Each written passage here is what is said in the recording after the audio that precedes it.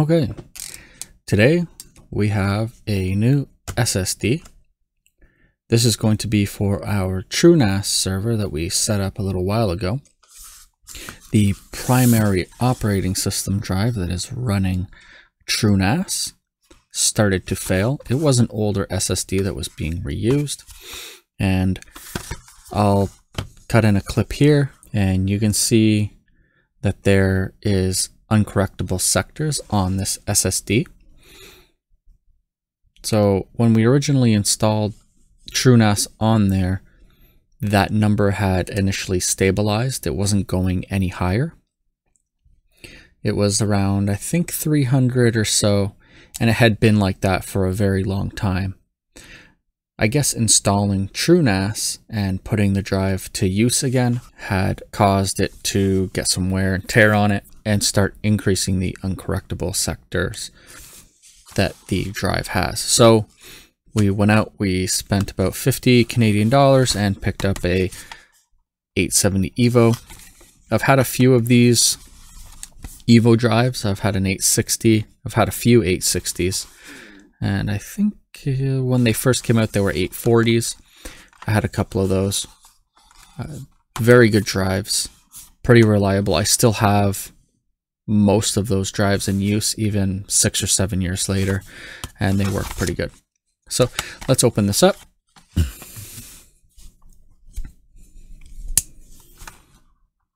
And see what we get inside.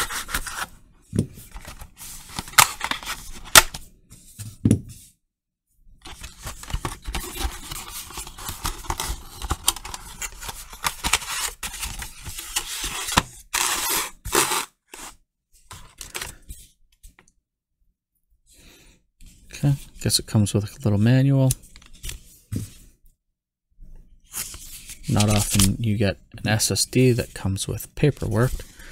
They're usually just in the box. So a little installation guide. Some information on how to install. Warranty. Nothing spectacular. Then we get our drive.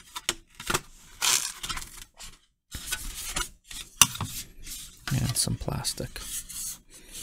Okay, pretty standard. Nothing spectacular.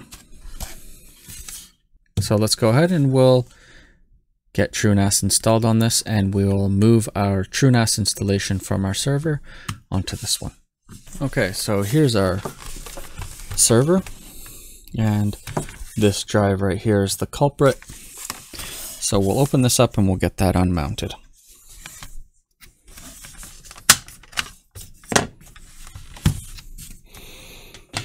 Otherwise, this thing has been pretty solid. It's working really well. I haven't had any issues with it other than the uncorrectable sectors, which caused it to crash one time last week. So we're going to get that fixed up.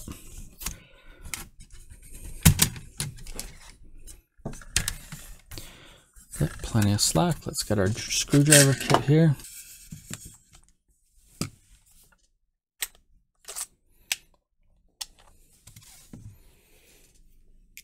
And we'll unmount this drive from the side panel.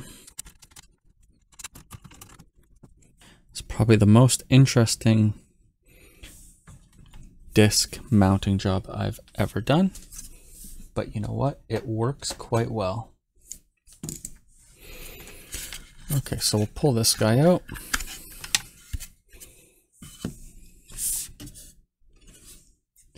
We'll drop this guy in.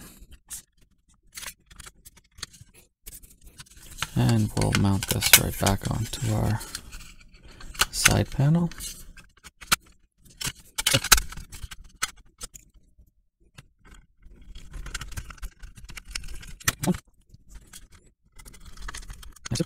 And back together it goes. So the one other advantage to getting this done right now is that TrueNas released an update for version 12.3. So we'll take this opportunity to also get 12.3 installed and upgrade to that.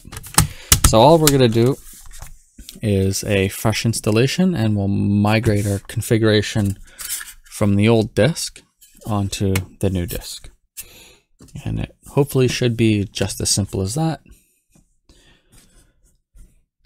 So let's go and do that. Okay, so let's go ahead over to the TrueNas site.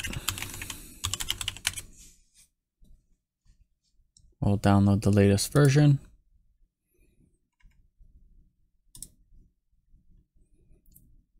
So 12.0 update 3.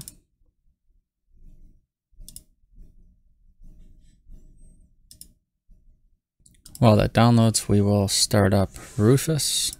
Okay, download complete. We're just going to use our 8 gig USB stick. We'll select the boot selection as the TrueNas 12.0 U3. And pretty much the rest of this is just going to remain the same.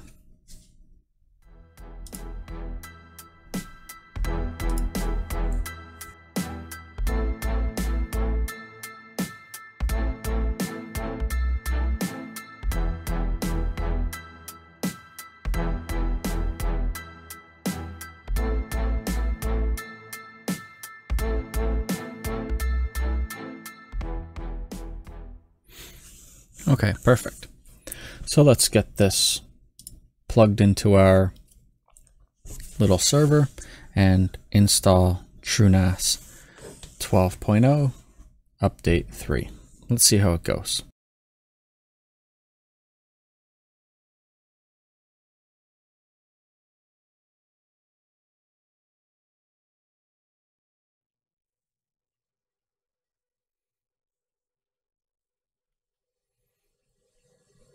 Okay, so we'll select one. We'll just hit enter.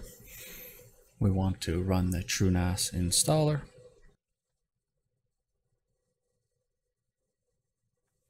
Okay, so we don't have anything installed on the disk. It's a brand new disk, so we'll select install and upgrade. We know we went through this, less than 8 gigs of RAM, which is fine. The system actually worked very well with the user load that was on it, which is only 2 or 3 users. It worked excellent. Okay, so we do not want to select these Kingston ones. This is where our data currently is. So we'll leave that out of here, and we will select the Samsung SSD that we just installed, and we'll hit OK. Okay, and then we'll put in our root password.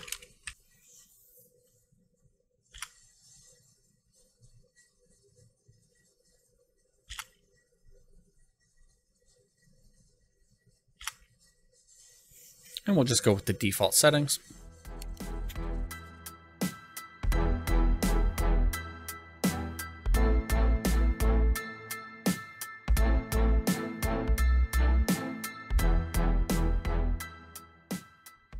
Okay, so pretty quick installation.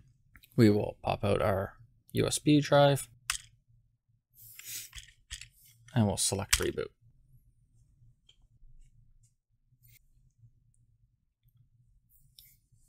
Okay, perfect. Successfully install TrueNas and have it booted up.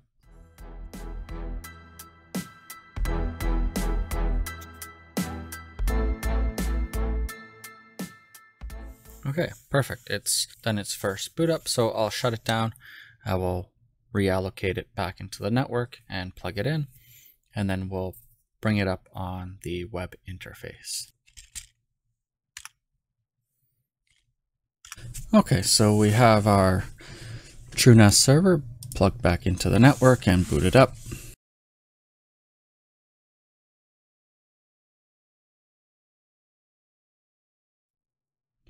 Okay, so perfect.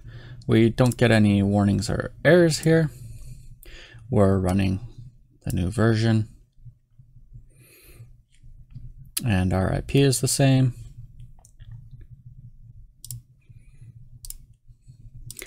Our storage pools are not here, which is fine. So before we took the old TrueNas server with the old disk in it offline and took the disk out, we came into the system settings, into general, and we saved our config. So you can just click on this, we export the secret seed, and we use our password and export it.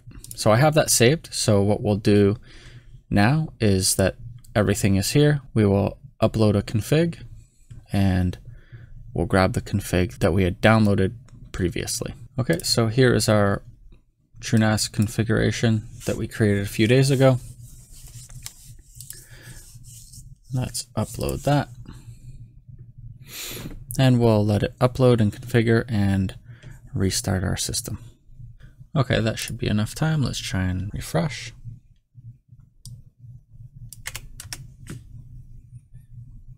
So our TrueNas is back. We're still on 12.3 and our shares are here and our settings. So let's take a look at storage. We should see our pools here. Perfect. We'll unlock our backup pool and then we'll test out to see if it shows up. Perfect, it shows up just as I expected. Okay, so our backups that we created in the last video are now available and we're ready to go. So it was pretty simple to move this TrueNas installation from an old failing disk to a new disk just by reapplying the configuration. I hope this was helpful for you. And if you run into a similar issue, that this gives you some confidence that it is possible to very easily and pretty quickly move from one machine to another or one disk to another with a little preparedness, being that you would have to export your config file, which you should be doing on a regular basis. I try to save this config once a month just in case something happens. Luckily, before our disk completely failed, I had a chance to grab it.